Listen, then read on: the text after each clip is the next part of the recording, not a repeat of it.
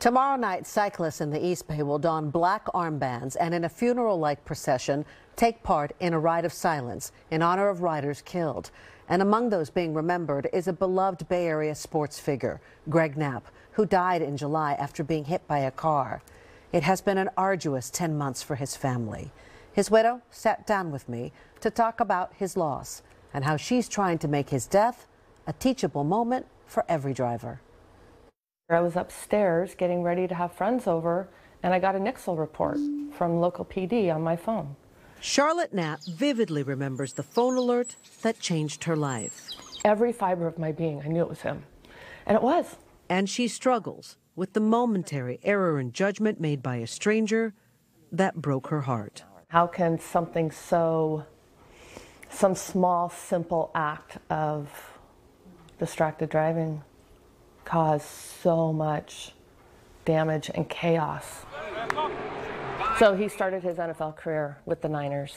On July 17th, her husband, Greg Knapp, a veteran of the NFL and at the time the assistant coach with the New York Jets, was struck by a 22-year-old driver while cycling in San Ramon. Knapp, an avid rider, was in the bike lane when he was hit from behind. He never regained consciousness, you know. It was horrible. It just was, I remember every detail, and as we're talking about it, you know, I feel every hair on the back of my spine stand up.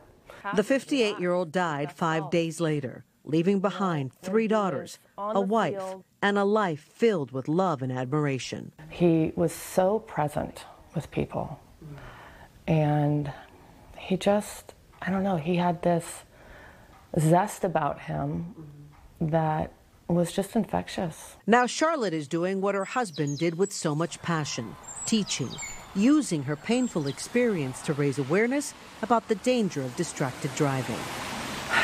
Every time you glance at your phone or reach for it or scroll through a playlist in the car, you know, you remember that there's thousands and thousands and thousands of people out there who have been victims of distracted driving.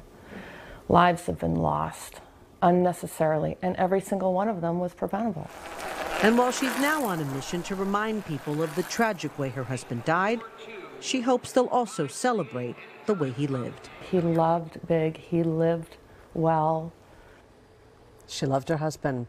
Now, the district attorney concluded that the inattention by that 22-year-old driver was the primary cause of the collision that killed Knapp, but that it didn't rise to the level of criminal culpability. By the way, that ride of silence will take off from Acalanes High at 7 p.m. tomorrow night.